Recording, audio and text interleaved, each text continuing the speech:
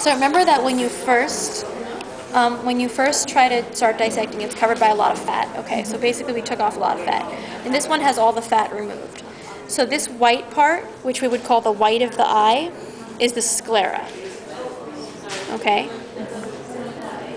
And this part right here is the cornea. It's the cornea. Together, the sclera and the cornea make up the fibrous tunic. Remember, the eye has 3 tunics.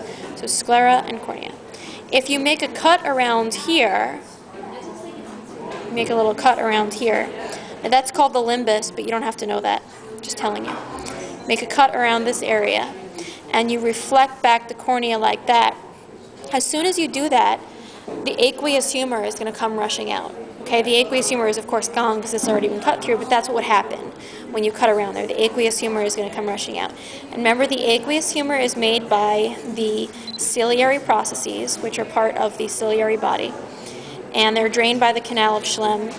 And if you don't have enough drainage, if you don't have enough drainage of the aqueous humor, you get glaucoma. And oops, it's not staying back. Make it stay back. There we go.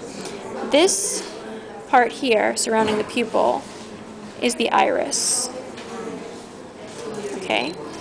The iris is a ring of smooth muscle, and it has parasympathetic and sympathetic innervation. And when there's too much light, it constricts, and when there's not enough light, it dilates. And the dilation is sympathetic, right? You can imagine if you were hunting at night, right? And, okay, now let's say that you're at night in a dark desert and a lion is chasing you. Then your sympathetic nervous system is going to activate fight or flight, and because it's dark, you want to let as much light in as possible. So sympathetic nervous system is going to make it dilate to let more light in. And then parasympathetic nervous system, which is mainly rest and digest, is going to make this constrict. So this is the pupil. The pupil is just the hole, right, in the middle of the iris, okay? And then right behind there, you have your lens, and we might have lost our lens in this one. No, it's still there.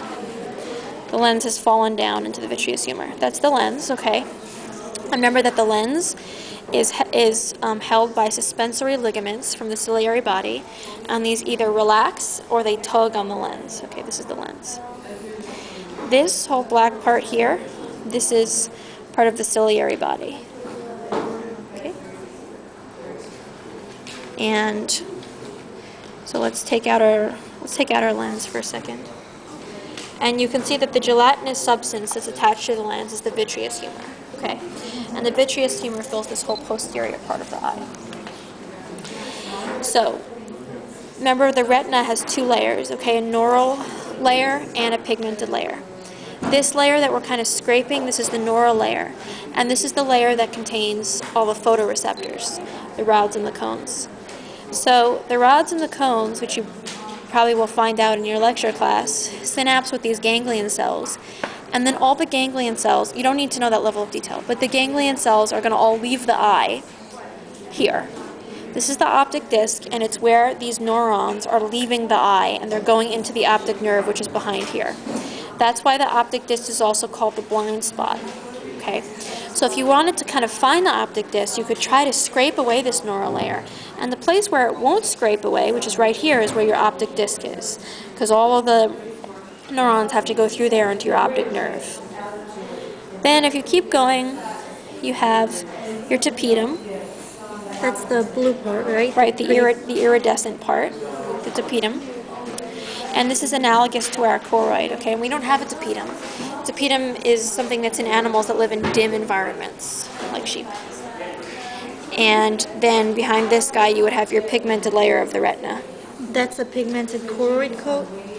Yes, this is their pigmented choroid coat.